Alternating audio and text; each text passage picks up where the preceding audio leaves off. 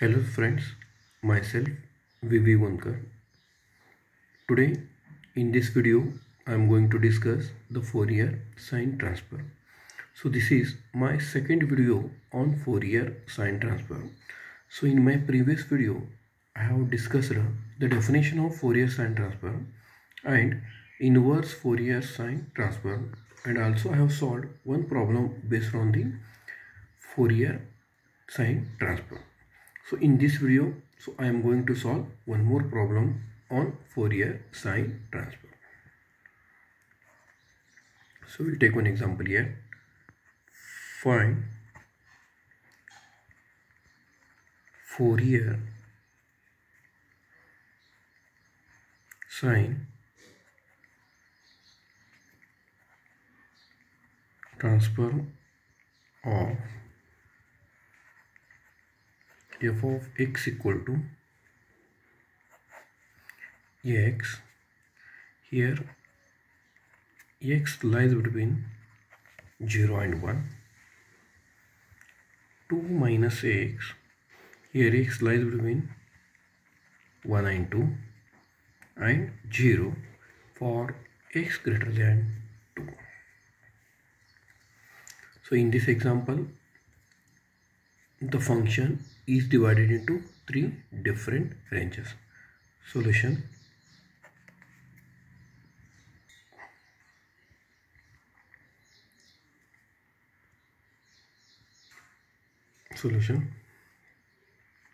So first I will write the formula for Fourier sine transform, which is given by square root of 2 upon pi integration 0 to infinity f of x into sine sx into dx.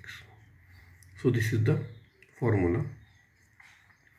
So as per the given problem, as it is divided into three different ranges, so I will split this integral 0 to infinity into three different ranges by using the properties of different integral. Therefore fs of s is equal to, so I will write here square root of 2 upon pi as it is.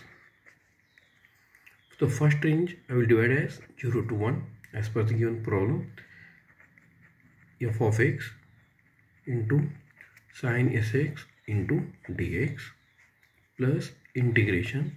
The second range is 1 to 2, so I will write here 1 to 2 f of x sine sx into dx plus the third one is x greater than 2. So I will write like this, 2 to infinity f of x sine sx into dx. Therefore fs of s is equal to square root of 2 upon pi, so I will write as it is, integration. So between 0 and 1, the f of x value is x, so that is 0 to 1 x into sine sx into dx plus between 1 to 2 the value of f of x is 2 minus x, so therefore 1 to 2 minus x into sine sx into dx. Between 2 to infinity the function f of x is 0, so plus 0 into anything is 0. Now so I will integrate these two terms with respect to x. So integrate these two terms, I am going to use generalized by parts rule. So the formula is like this, uv into dx is equal to, I will write u as it is, integration of v is v1 minus derivative of u is u dash, integration of v1 is v2 plus integration of u dash is u double dash, So derivative of u dash is u double dash, and integration of v2 is v3 minus plus 1 up to infinity. So this is what generalized bipartite rule. So I am going to use this rule. Here we can see this is u and this is v. Here I have applied late rule, that is LIATE. As per the late rule I have arranged the term. So here u is 2 minus x and this is what v. So now I integrate this one. Therefore fs of s is equal to, so we'll write here square root of 2 upon pi as it is.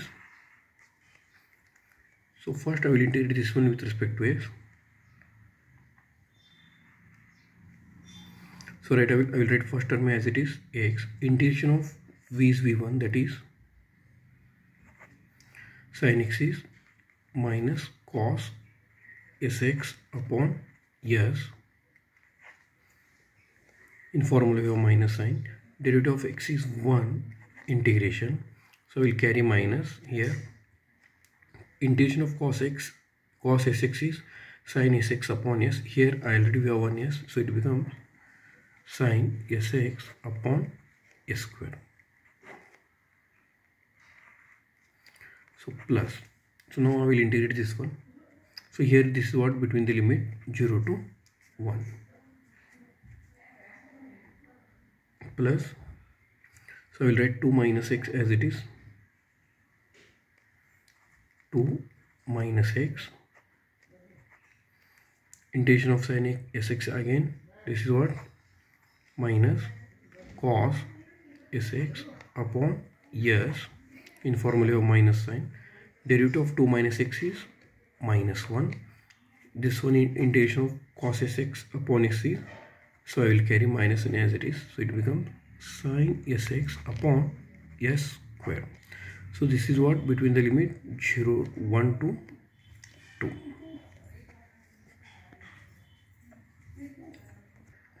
So now I will simplify this one. Fs of s is equal to, so I will write here square root of 2 upon pi.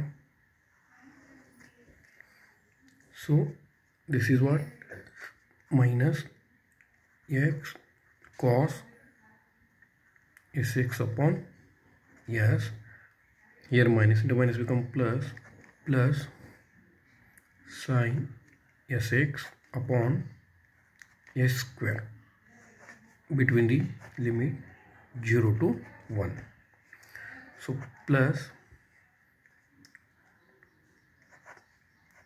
2 minus x I will write as it is with minus sign, cos sx upon s, cos sx upon s, minus into minus it becomes again minus sin sx upon s square between 1 to 2. So now I will put the limits. Fs of s is equal to,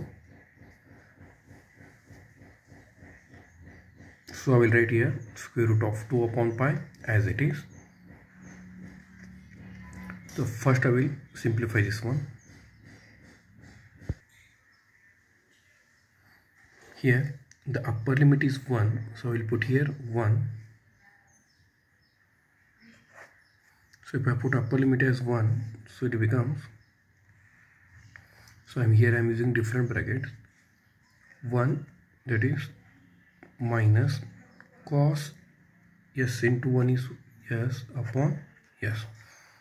This is plus sin s upon s square. So this is upper limit minus lower limit. Lower limit is 0. 0 into anything is 0. Here if I put x equal to 0, s into 0 is 0, sin 0 is 0, 0 plus 0. So this is the first bracket, plus in second bracket, so I will write minus as it is. Again here upper limit in second part is 2, so 2 minus 2 is 0, in 0 into anything is 0, 0 minus, this is sin 2s upon s square. This is upper limit minus lower limit. Here lower limit is 1 minus 2 minus 1 is 1 with minus sign. So cos s upon s. Here also I will put x equal to 1. So this is sine s upon s square. So this is second part. So therefore fs of s is equal to square root of 2 upon pi. So now I will simplify this one. So I will write here minus cos s upon s plus sin s upon s square. So this is minus sin 2s upon s square. Minus into minus plus. This is cos s upon s minus into minus plus. Again this is sin s upon s square. Here minus cos s upon s and plus cos s upon s get cancelled. So therefore fs of s is equal to square root of 2 upon pi. Here we are having 1 sin s upon s and here we are having one more sin s upon s. So I will add this one. It becomes 2 sin s upon s square minus sin 2s upon s square. So this is the Fourier sine transform of the given function. So if you like this video, you can subscribe my channel Vittal Golkar. Thank you.